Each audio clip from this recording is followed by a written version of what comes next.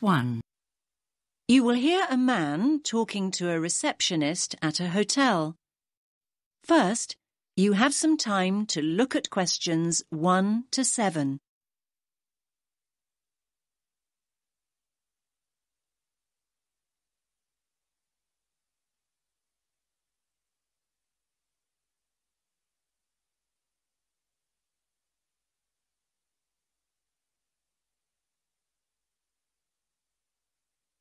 Listen carefully to the first part of the conversation and answer questions 1 to 7. Good evening, sir. Do you have a reservation? Yes. Let me just check I've got everything. Sorry. Yes, a reservation. It's in the name of Hartley, Martin Hartley. Let me see. Oh, yes. Here it is. That's for 3 nights. Yes, that's right. Do you need my passport? I just need to take the number as a form of ID. No problem. Now, can I just ask you to fill in this registration form, please? Actually, no. You see, I've broken my wrist. Yes, I noticed that. I'm afraid form filling is something I can't manage right now. Not without a lot of pain, anyway. Oh, dear. I'm sorry, sir. But don't worry. I can complete the form for you. That's very kind of you. What do you need to know? Well, let's start with your name, of course. So that's Martin, Hartley. That's Hartley. Thanks. And your address? 45 Carlisle Way. Could you spell Carlisle for me? Sorry. It's Carlisle.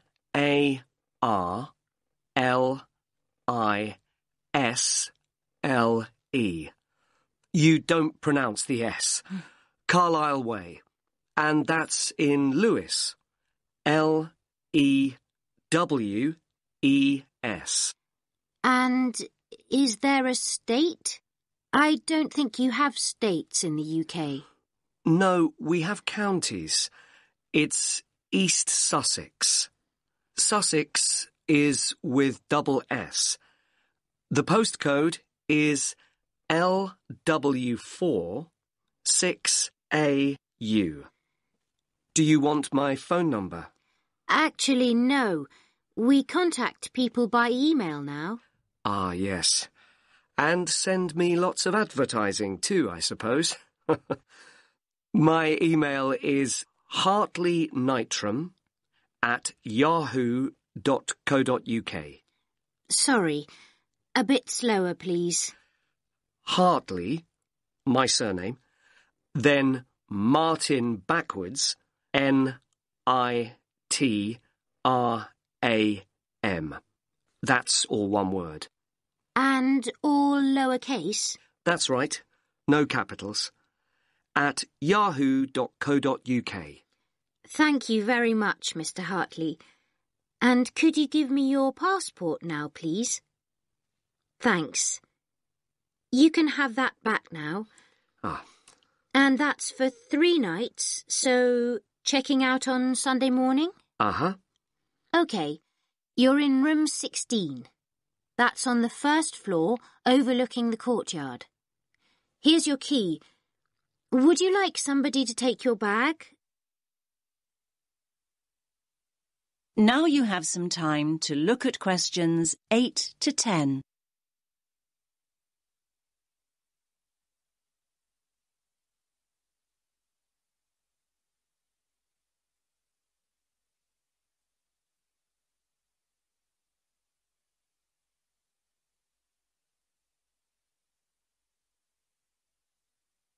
Now listen to the next part of the conversation and answer questions 8 to 10. Do you have a map I can take? Yes, of course. We've usually got lots of them here. Somewhere. Ah, yes. Here we are. Thanks. Could you show me where we are exactly? Let me have a look. Yes. This is our street here, Avenida Constitución.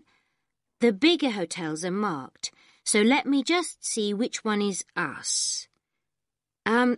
Here. Yes, here. This is Hotel Columbus, just before you get to the museum. I say just before because that's the way most people get here. I mean, coming from the main square where all the buses stop, or from the station. Yes, that's the way the taxi came in from the airport. I thought we drove past the museum, though, just after we went through that big square you mentioned.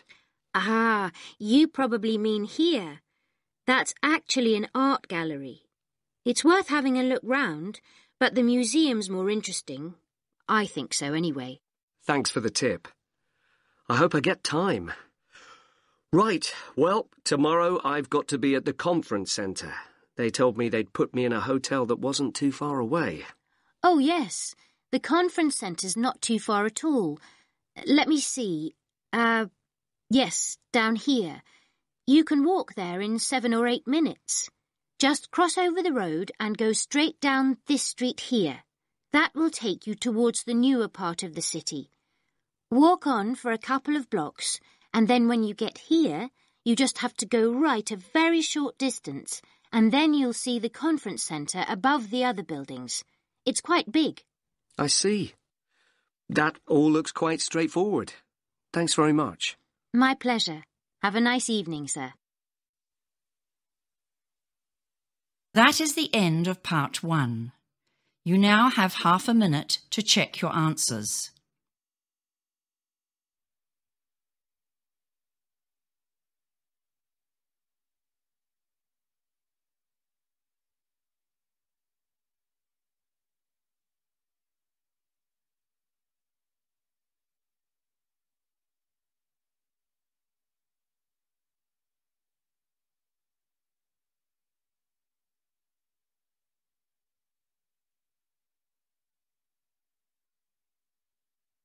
Now turn to part 2. Part 2. You will hear a man talking about areas for growing vegetables in towns called allotments. First, you have some time to look at questions 11 to 14.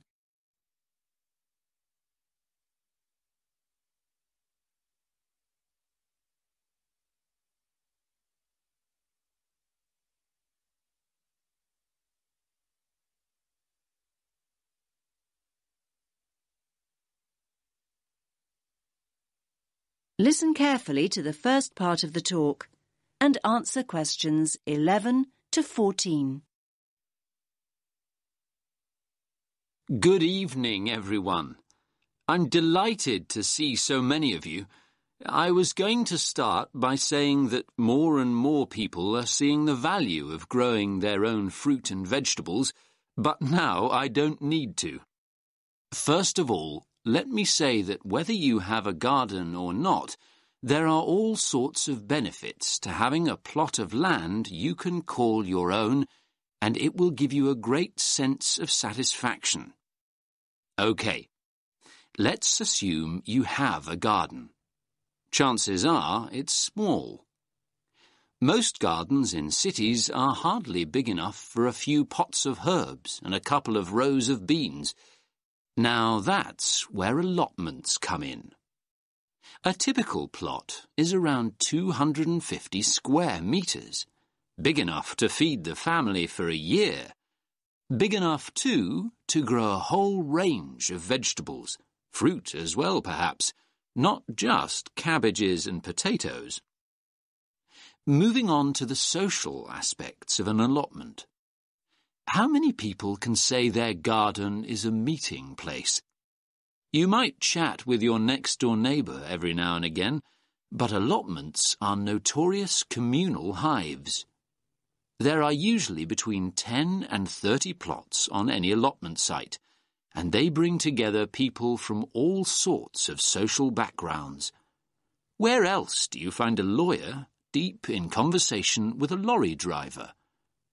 There's often a great sense of camaraderie, with initiatives to involve the wider community, including the less able, the retired, and the unemployed. In urban areas nowadays, people may have a tiny yard or a balcony, but it's not a garden. An allotment is a huge recreational asset for anyone in that situation. First of all, there's the exercise. Renting an allotment costs around £30 a month. That's generally a lot cheaper than joining a gym. Then there's the involvement with nature. Watching seeds grow into mature plants gives so much pleasure and such a sense of achievement. Spending time outside in the fresh air boosts our mental as well as physical well-being. And one more thing. Don't forget allotments are also an enormous benefit to the environment. They provide invaluable green space in our ever more clogged-up towns and cities, making them more sustainable and appealing to live in. These spaces provide a habitat for wild plants, birds, insects, and occasionally bigger animals. What's more, locally grown food doesn't have to be transported long distances, and that helps to reduce road traffic and hence pollution. Now you have some time to look at questions 15 to 17.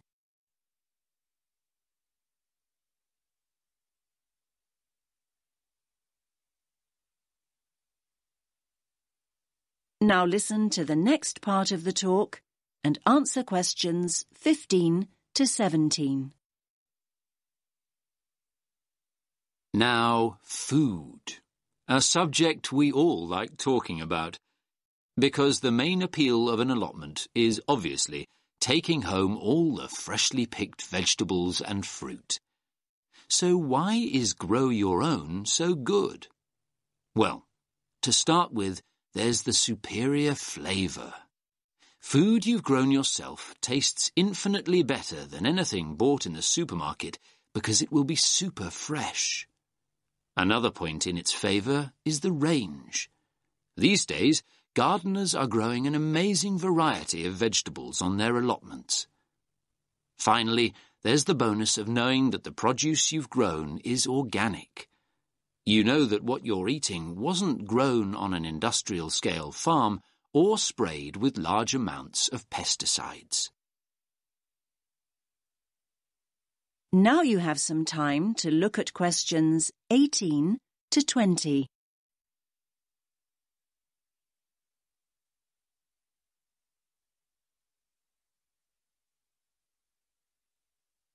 Now listen to the next part of the talk and answer questions 18 to 20.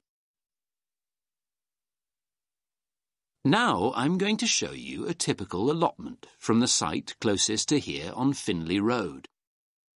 Let me just get this image up. That's it. Can everyone see? So, as you can see here, each plot has a fence around it and its own gate. Between the beds are grass walkways. That means you can walk in and around comfortably and not get your boots too muddy. There are soil beds on either side. This plot, in fact, has two smaller flower beds opposite a much larger area for vegetables. And there's also a glass house for growing tomatoes or anything that needs more warmth and protection. Here you can see one of those at the front near the gate. Most allotments have their own shed at the far end, as you can see.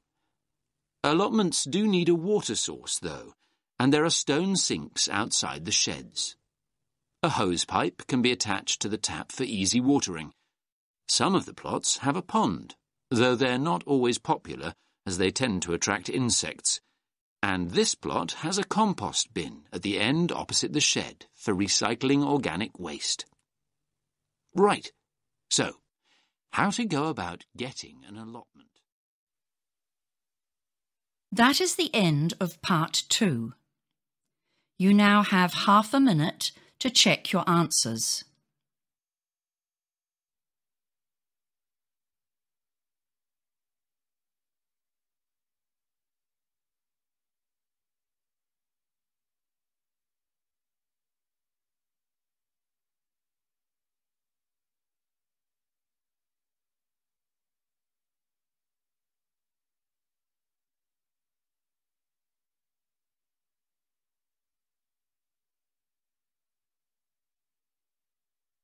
Now turn to Part 3.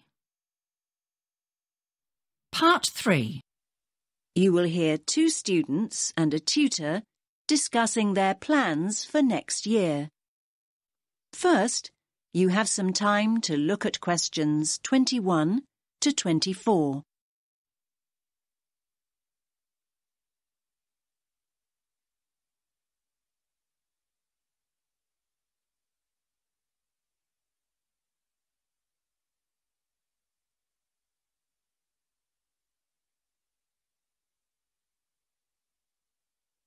Listen carefully to the first part of the conversation and answer questions 21 to 24. Hi, Mark. How's it going? Oh, hi, Lily. I'm okay. Have you decided what course you're going to apply for, then? Yes, illustration. I've already applied to one college, actually.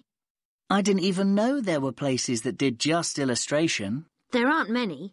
Most combine it with other areas like painting and graphic art. Unfortunately, there are no courses in London, so I've opted for Birmingham. Birmingham? I'm not sure I'd want to study there.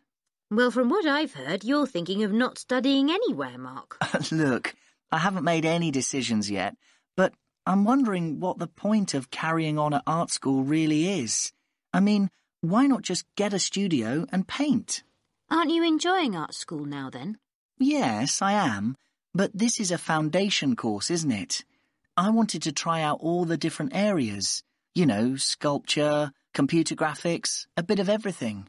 Now I know that I really just want to paint, though. I may as well get a studio and do it. There's nothing more for you to learn, then. I didn't say that. This isn't all about a fear of being rejected, is it? I mean, I know you hate applications and interviews and so on. You're not looking for a way out of all that, are you? No, of course not. I'm no more scared of rejection than anyone else. I mean, people not buying your work, that's real rejection, isn't it? Now you have some time to look at questions 25 to 30.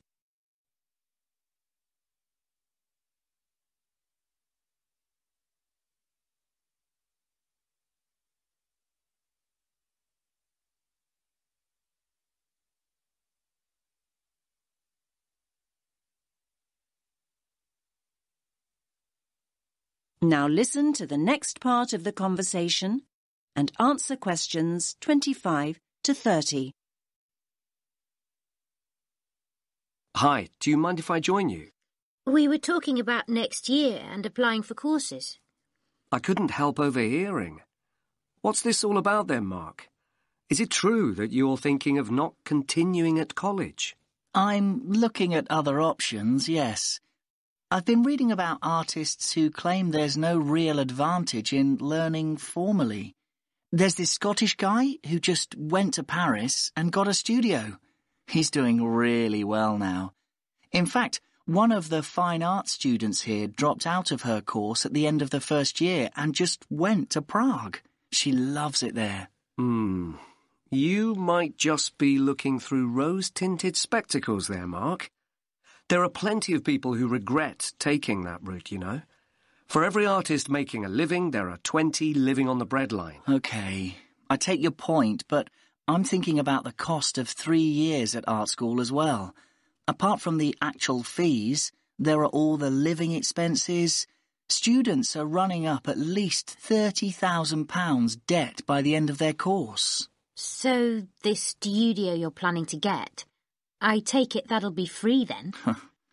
If you're contemplating working in Paris or Prague, won't that cost practically the same over 3 years? Maybe, but I'd be selling my paintings, wouldn't I? In fairness, Mark, very few artists start selling work just like that. Yes, but will studying for another 3 years mean that I will definitely be able to sell my work? It won't guarantee it, but it'll make it more likely. In my opinion, anyway. Remember that there are plenty of artists who make their name while they're studying. Art schools put on end-of-year exhibitions, and influential people regularly come in looking for talent. Your work is showcased in a way that just won't happen if you're working in isolation. Yes, I do see all that. I'm just not convinced.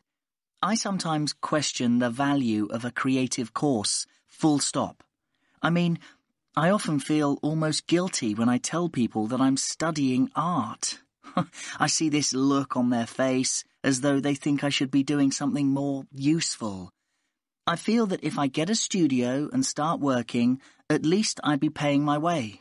I think the key factor here is that being at art school exposes you to critical appraisal. Perhaps the most essential function of further education is the constant feedback and constructive criticism.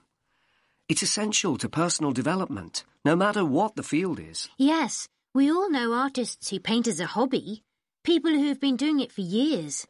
They think they're experts and wonder why other people haven't recognised their talents. If only they'd become part of a creative community, they'd understand why that hasn't happened. Yes, I think Lily's right. It's important to keep developing and responding to feedback.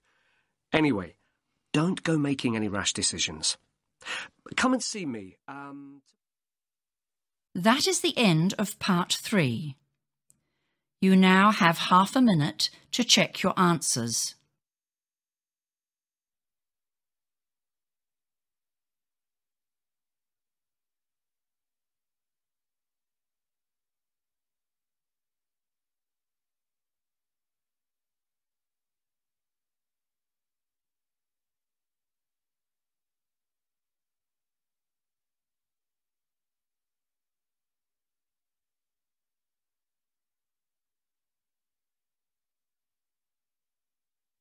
Now turn to part 4.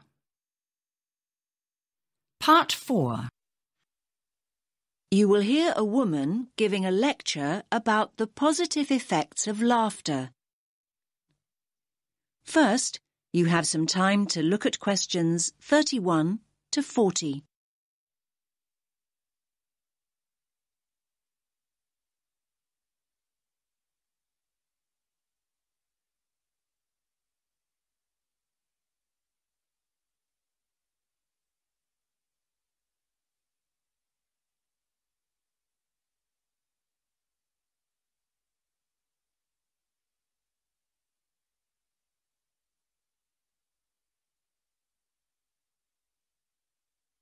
Listen carefully to the lecture and answer questions 31 to 40.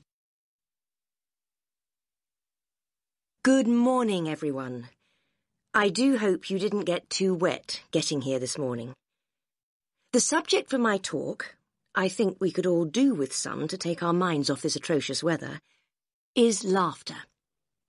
The laughter I want to look at is specifically related to psychological therapy and the treatment of physiological disorders, something we've been looking at over the last week or so.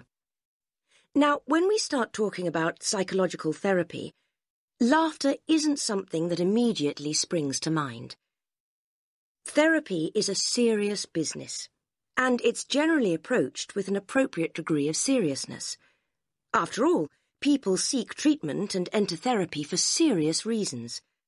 They're often at critical junctures in their lives, and they need professional help. The question is, how is it that laughter can be such a vital part of the therapy process?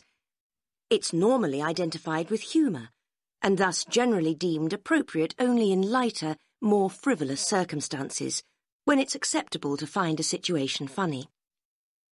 Perhaps this is why so many people in the medical world feel that laughter's frequently misunderstood and undervalued as a cathartic, healing process.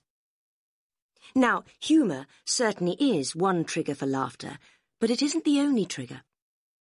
If we take as a starting point the fact that laughter is a physical process that releases emotional pain, it follows that stress, anxiety and tension may prompt the same response. Psychologists frequently point out that humans don't laugh because they're happy. They're happy because they laugh. Once we accept that laughter and pain are related, we are less likely to be shocked when people laugh in all sorts of painful, even tragic situations.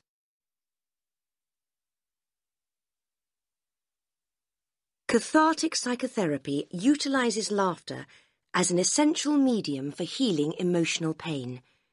It's specific to the release of anger, fear, and boredom. When people laugh, they free themselves of painful feelings.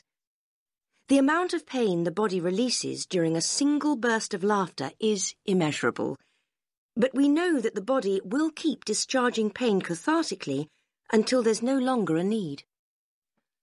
The only obstacle to the process is the self-constraint we learn to impose on ourselves during our early years.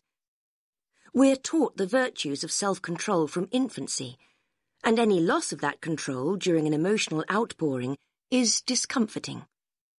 We fail to realize that when we lose control, we actually gain in many other ways. Our cultural preference for processing feelings cognitively, instead of feeling them physically, maintains and prolongs emotional distress. Patients who have had upbringings during which feelings were suppressed may have quashed their ability to laugh, cry, and become angry. Clinicians can help individuals regain these cathartic processes, enabling them to release deep-rooted emotions that may be an obstacle to happiness. Only now has research begun to validate the notion that emotions are stored in the body rather than the mind. Recently developed cathartic techniques allow practitioners to teach patients how to access their hidden emotions and release them. The more catharsis the patient experiences, the more rapidly he or she progresses through the healing process. Laughter is probably the least threatening cathartic process, at least to the person expressing the laughter, and so it has an essential role. It's often a stepping stone to other forms of emotional release, like crying or showing rage. So why, you might ask, has the mental health community been so slow to accept laughter as a healing tool? Well, for reasons I've already outlined. Like any expression of the true self, laughter is radical and revolutionary, and laughing at what is seemingly misfortune upsets conformity. We in the medical professions must challenge the antiquated view that adult laughter is silly and inappropriate. We have to ensure that patients don't reject the healing power of their laughter, in the fear that others will see them as making light of their issues. Traditionally, mental health practitioners have viewed laughter as a way of hiding painful emotion. In contrast, cathartic psychotherapy understands that laughter releases emotion. Through laughter, feelings erupt from within into the outside world. If people suppress laughter, they also stifle the release of pain. The catharsis of laughter doesn't change people's circumstances, but it does change the way people relate to those circumstances. It enables them to take a different view, a view from which terrible misfortune can seem so much more bearable. This allows people to remember, to feel, and to explore without fearing that they'll be trapped by what they can't control. Life's most tragic events often have an essence of absurdity, and this can be the trigger point for laughter. Some people deal with emotional pain instinctively and come along to therapy already laughing and crying. There are many others, however, that need assistance. That is the end of part 4. You now have half a minute to check your answers.